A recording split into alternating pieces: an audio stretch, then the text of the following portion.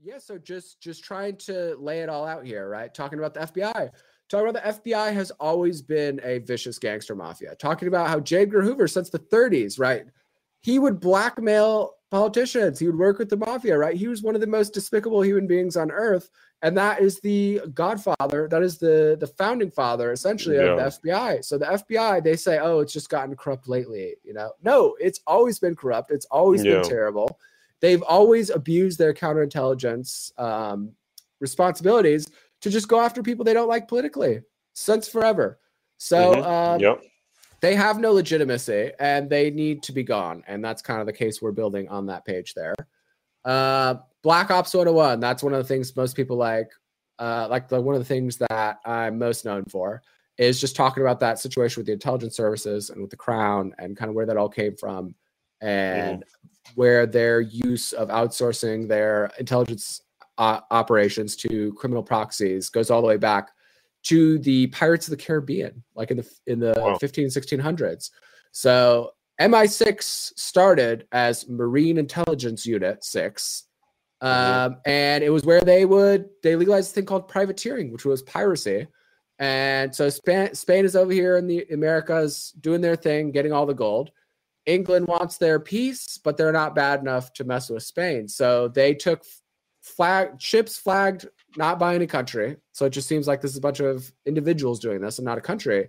And they would go attack those Spanish treasure ships and loot them. And that was kind of the origin of MI6 in the first place. And when there weren't Spanish treasure ships to attack, they created these pirate colonies in the Americas that got by on selling humans, slaves, and prostitutes, and heroin, like opium. So this human trafficking and drug dealing intertwinement with the intelligence services goes all the way back to the days of the Pirates of the Caribbean. And that's kind of the case I'm laying out there in that Black Ops 101 page.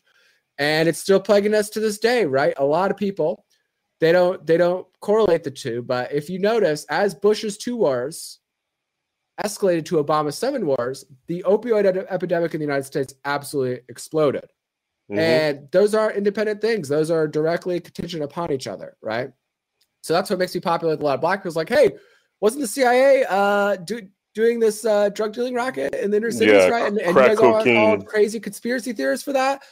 And now we're saying that, and now you guys are calling us conspiracy theorists. So hey, hasn't this been your thing for a long time?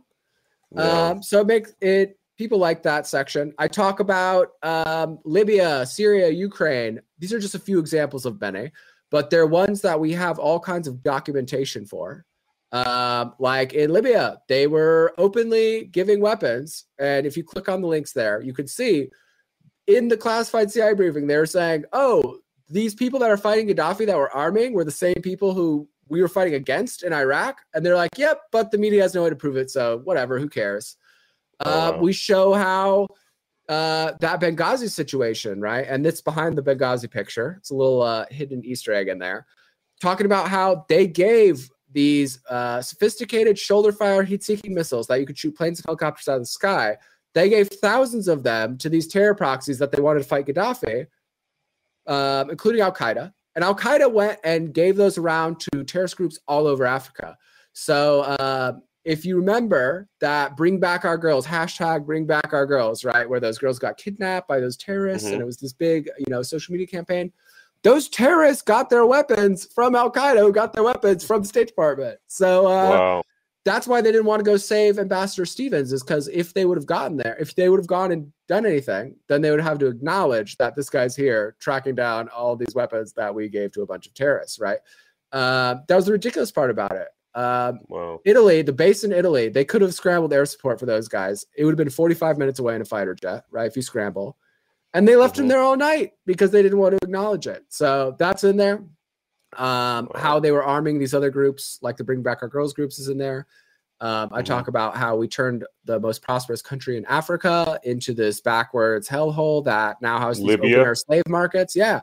Where you could go buy a human being in Libya right now, like a person, not just for their time, but for their life. You can go buy a person for $200 to $300 in Libya. And that never existed before.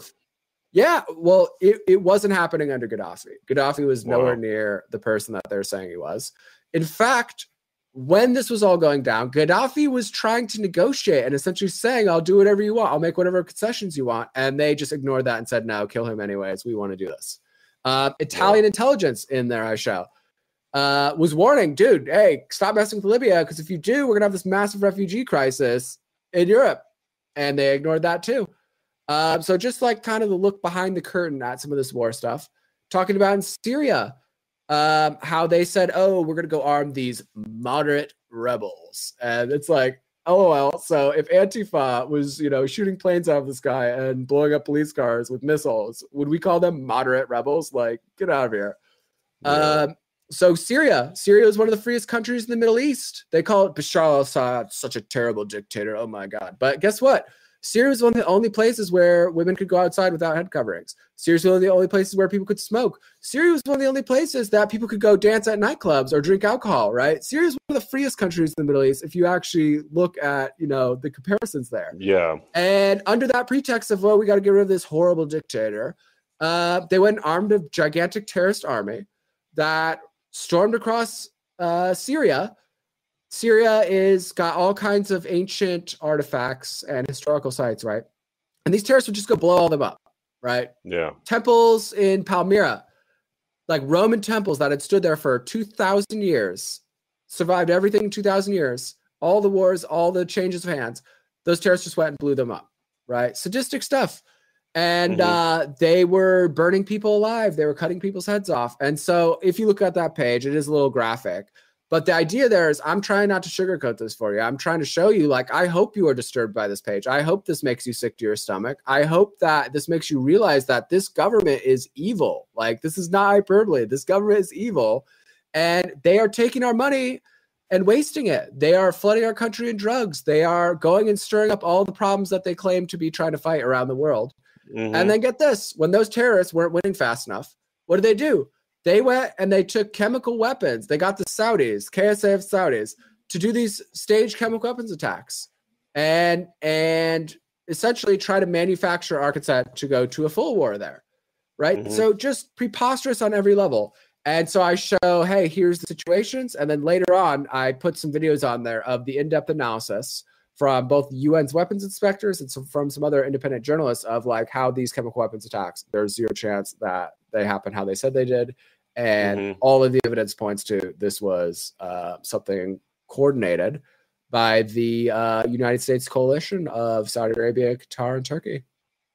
Wow, insane. And they basically reduced that country to rubble too at one point, right? Now they're making a bit of a comeback. Or there's troops, and this is one of my bones to pick with Trump too, is like, dude, you said no, they said yes, and then you just kind of caved, right? So there's American boots on the ground to this day in Syria, and there's American troops in Syria occupying the oil-rich areas and essentially looting their oil right now to this day. And we have all these crazy sanctions on Syria, right? And who does that affect? When we sanction food, when we sanction all this stuff, is that getting Bashar al-Assad? Is that getting any of the oligarchs in Syria? No, that's just starving a bunch of poor people, right? Their country is already destroyed. Yeah, it's like in crazy. Iraq in the 90s. Yeah.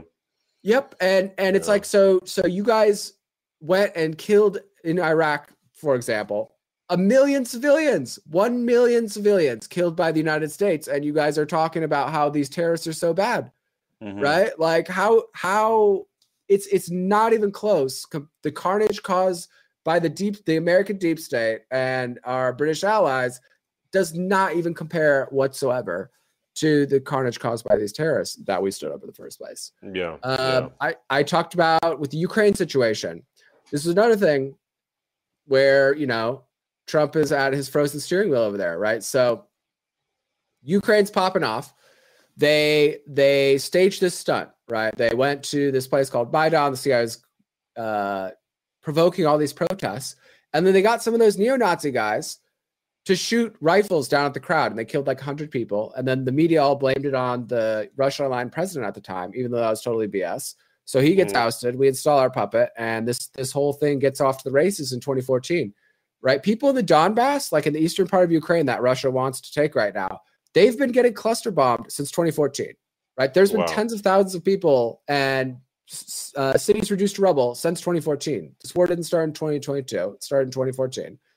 And so it was all started by this sadistic stunt that they did. Then when the United States population and the president, Obama at the time, was reluctant to go to war, the CIA, right? Remember that flight MH17? Yeah. Gets shot down over eastern Ukraine. So this is a passenger airline full of women and children and civilians. And the CIA tricks the Russia-aligned rebels into shooting that plane down by feeding a bunch of misinformation in there that's one of those fighter jets that was coming to bomb them, right? At the time, they had tons of fighter jets coming to bomb them. So they tricked them into shooting that down as if that was a fighter jet on purpose so that there would be mass carnage and so that the people in the United States would be down to go to war with Russia. This is the kind of stuff they do. And this is why we need to completely get rid of this system. With Trump, kind of where I was going earlier with that was Hunter Biden, right? He calls this out with Hunter Biden, right? Like this thing with Hunter Biden is absolutely preposterous. It stinks to the high heaven. You need to investigate or I'm not giving you your weapons. Then he has this impeachment charade. And I think a big part of the reason that he had this impeachment charade was because the Bidens and a lot of the politicians that we have, they go over to these foreign countries and they have these diplomatic visas. Right. So that diplomatic visa means that none of the laws of that country apply to you. Right. You have diplomatic immunity. Doesn't matter what you do. And so none of them can be prosecuted for any kind of corrupt things they do on that end. The only way they could potentially be prosecuted would be from our side. Since the FBI is so close to the CIA and MI6, if they're like, hey, stand down over here, which they do all the time, then they can essentially make it so these politicians can go do these rackets overseas and get them eyeballs deep in corruption so that we're forced to go to war, even when it's super unpopular. Like this Ukraine thing is super unpopular, no matter how much they try to astroturf it in the press. And they still send all this money over there anyways, because all of our politicians are eyeballs deep in that. So Trump, by saying, you must investigate this, Mr. Zelensky, now he's pushing on this diplomatic immunity thing, right? Now he's poking this nerve that is the facilitation of all the CIA rackets around the entire world. And so now the whole deep state mobilizes against him. And now they're trying to impeach him, right? Which it was good on him to do that in the first place. Definitely push on that nerve. But then he ends up essentially getting cucked into sending the weapons anyways, right? So he gets impeached. Not only does it not get investigated, he gets impeached, and then he still gives them the weapons. So that's the kind of thing. It's like, come on, Trump. Come on, buddy. And again, I'm not necessarily saying that anybody in those shoes, anyone else would have done better. But I'm saying, dude, Trump, you want to bang with the big boys. You knew what you were getting into, dude. And if you want to bang with the big boys, you got to bang on our behalf. Otherwise, what good are you? Right. So I don't, have any personal animus towards Trump. I just wish he would grow a pair and not, I wish you'd have used the power of that Twitter to bang on this stuff. Instead of fighting with like Joy Behar and Don Lemon and all these idiots on Twitter, why aren't you fighting with the deep state on Twitter, buddy? Yeah. Right. Yeah. And so that was one of my bones to pick. Again, I was a huge Trump supporter, right? I was supported in both elections, but we can't just blindly follow people, right? We got to call balls and strikes here and criticize them when they're wrong and don't do that when they are. But back to this Ukraine thing.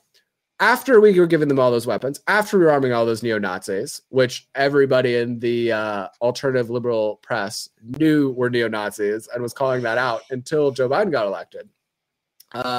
In 2019, and this is on the site, the military crafted this strategy for how to overextend, unbalance, essentially screw with Russia in every way possible, right? And there was political things like causing protests, raising doubt about their elections, causing strikes, doing all this rabble-rousing politically, domestically for them.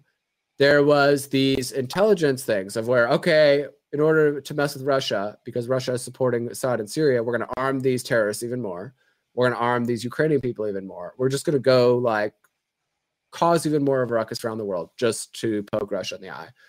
Then there was the weapons development wing of that, which was we're going to go spend a crap load of money that we don't have, building these new weapons, building tons of these new weapons, and positioning these weapons all around Russia, including nukes. And this is one of the things that never gets shown on the news. the fact that NATO, since the 90s, has creeped all the way up to Russia's border. And it's not just the fact that they're NATO, it's the fact that we go over there and our military holds these massive, massive military drills. Google or go on YouTube. Anybody who doesn't believe me, go on YouTube and look at this up. We have these massive military drills with Estonia, with Norway, with Finland, with all the NATO members on Russia's border. And these drills are essentially tens of thousands of our troops firing weapons, doing all this stuff, and simulating an attack on Russia right on their border. Wow. Right? Wow. So this just intentional antagonism is what we were doing, ramping that up extra hard in 2019. And ironically enough, in the report and in their emails, they say, hey, do this stuff, but do it at your own risk, because this is a very belligerent strategy. And if you don't do this carefully, this will definitely provoke a war with Russia.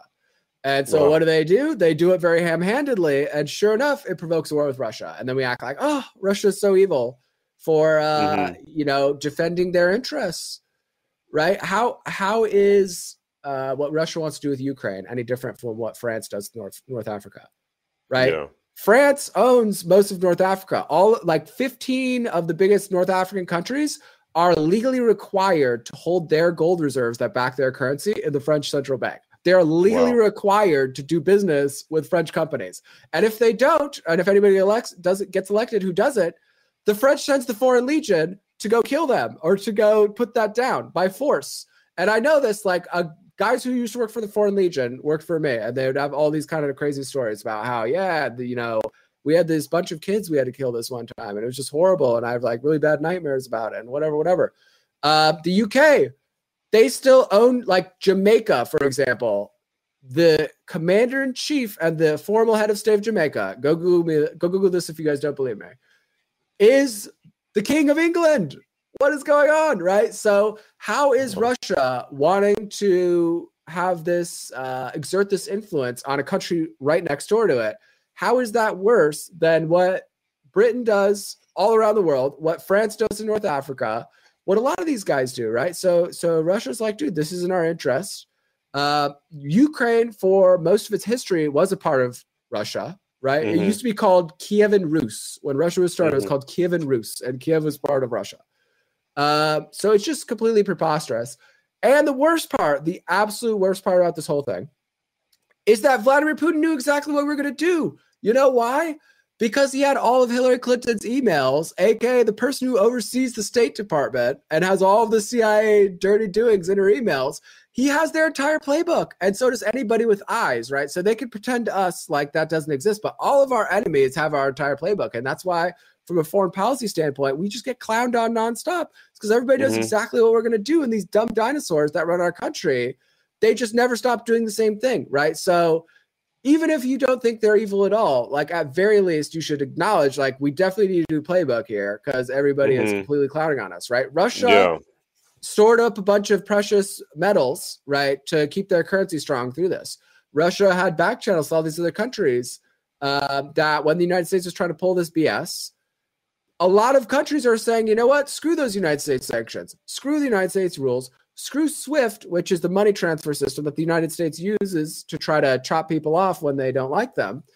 Screw all this. We're just going to go join this trade bloc with Russia and China called BRICS, right? Even Germany, Italy, a bunch of European countries are starting to move this direction too. So it's not just evil what we're doing in Ukraine. It's not just ridiculous. It's such a case study in self-sabotage, right? Nothing has done more to diminish the American power around the world than this retarded nonsense in Ukraine, right? A lot of our trading partners are moving away from us into bed with China and Russia. Saudi Arabia is now selling China, the world's biggest buyer of oil. They're selling that in yuan, right? So for people who don't know, we have this thing called the petrodollar. And if you think about our dollar, it's based on nothing, kind of like cryptocurrency, right? So the more people that use it, the more valuable it gets. It's very arbitrary. And so back in the day, we did this thing where we shook everyone down and we're saying, hey, all of your oil, all of your international trade, you have to do it in dollars, right? So to artificially hold up the value of our money. Well, now with this Ukraine situation, a lot of these guys are saying, screw this. We're getting away from the dollar and we're doing our own thing now. So financially, militarily, diplomatically, this situation in Ukraine is objectively a disaster for the United States, to anybody with eyes and anybody with a brain. And it's nothing is accelerating the demise of our country faster than this singular thing that's happening in Ukraine. Yeah, that all our corrupt politicians are cheering on and proudly supporting. It's insane. Yep. Well, Austin, did we not touch upon anything that we should touch upon, or did we cover most of the website? I think we covered most of the website. I also have in there a resources section, just real quick. So one of them is WikiLeaks. Obviously, WikiLeaks is a big resource, and I try to show people, like, just have it be a quick, simple thing about all the insane stuff in WikiLeaks. A lot of people think, oh, that's just Hillary's emails or it's just George Bush stuff. But they dog out people from all over the world. Right as they were getting called Russian agents by the American government, they dogged out FSB, like the Russian intelligence services. They leaked a bunch of their stuff and dogged them out in a huge way too. The Turks, the Saudis, everybody gets dogged out by WikiLeaks. Great source of information. I show some other sources, just kind of like some other big document dumps there.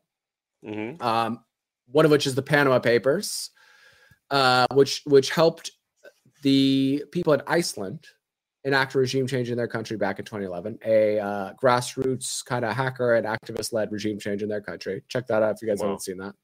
That's awesome. We have those informational resources. Then we have a bunch of really cool open source intelligence tools. So things for anonymity, like when social media is censoring you and you want to get around that, there's tools to get around that in there. There's on the website too. That's awesome. There's tools to bypass paywalls. There's a bunch of like data, like raw data resources in there. If you are part of the movement, if you're trying to help us change this country, there is a bunch of free photo editing tools. Like, so there's a free, like pretty much full version of Photoshop that's web-based and you don't have to pay for it in there. That works really well. Wow. There's one of those magic erasers where if you want to erase something out of a picture, but you don't want to erase the actual picture behind it, the AI can deduce what's there. There's one of those upscalers. So you know how in like CSI when they get a really grainy image and they're like enhance and it like grows and it like, so we have one of those in there. But it's essentially just a bunch of a great collection of free tools that we think that everybody should be using. And there's photo analysis tools in there. So in real time, as the Ukrainian government was putting out these BS pictures, we're using some of these photo analysis tools that we have on our website. People on the internet were able to say, look, this is photoshopped clearly, right? There's clear signs of it when you look at it under the right light, and we have the tools in there to do that. So there's video editing tools, right? If you want to make content, you don't have a green screen studio, there's a thing that can you could sit anywhere and it can cut you out with AI. This is all on the Q-Intel Pro site. Yeah, it's on the OS Intelligence tools. So we got that, and we got a bunch of other fun stuff. I call it the hacking tools section, and I have to disclaim because I've been to prison already that this is for educational purposes only. But essentially, there's a company called Kali that they make this version of Linux that is a collection of all the baddest fun toys and gadgets from across the internet. Wi-Fi sniffers, password attack, just anything you can think of, right? Hundreds of these things for every category. And they built it all into this really snazzy little operating system that you can install it on a USB drive and put it into any computer and boot to that USB drive. So you could use this thing using the resources of that computer, and then when you get up and you walk away, you pull the USB drive out and there's no trace of you ever being at that computer. So again, for educational purposes only, I need to specify. But check it out; it's some cool stuff. It's some fun toys. So we're trying. Awesome. We've been a part of the movement for a long time. We're doing this thing called the quantum movement, essentially a regime change operation in the United States. And this website is our attempt to be like have a more mainstream posture to show people that like, look, we're not just a bunch of tinfoil hat lunatics from the internet. We're actually like coming at you with some pretty hardcore facts there. And we use a bunch of fun tools and techniques to get that done. So check it out if you haven't had a chance. Qintel.pro and follow us on social media. And we're going to be doing a lot more great content over the next year or so, trying to ramp this thing up, trying to pull it Andrew Yang with our universal passive income with the Internet Bill of Rights and get a bunch of people who normally wouldn't be very amenable to our position on board. And working with awesome guys like these guys over here at America Happens, right? I have that right. These Yep, guys you are got it awesome. right. Yep. The whole crew. So my little crew in Arizona that worked on the Jordan Davison campaign and that works on the quantum movement here. We had a chance to get up there and hang out with some of these guys from this Vegas crew. And these are some awesome guys. You know, support what they're doing, follow their stuff. They're a bunch of really awesome people. Them here probably knows more about this trust law and U.S. corporation stuff than I do. This is one smart cookie right here. So anybody who hasn't, you know, tuned into this show regularly, check him out. But yeah, so sorry. Go ahead. No, I was just saying that's how we connected, is like trying to figure out how to get us out of this mess, you know? And the peace flag too. I mean, that's a big state national concept right there, you know? Yeah, we're trying to turn this into the symbol of the revolution here. Like whatever direction you're coming at this from, if you think this country is irredeemably corrupt, throw up this flag here, and that's how you're going to let us know. Awesome. But I want to say real quick before I go, I encourage everyone, after seeing this group, right? We have our group in Arizona, they have that group in Vegas. Get together with like-minded people from where you're at. Do shows, support candidates, like make it happen. And even if it's like 5 to 10 of you, like these guys in Vegas show just how awesome that model is and how, you know, you get a group of like-minded people and we could take over each individual market in the United States, starting with Vegas and Arizona and branching out from there. And that's how we make this happen. Decentralized groups of patriots and truth seekers moving and shaking, making stuff happen. So that huge fan.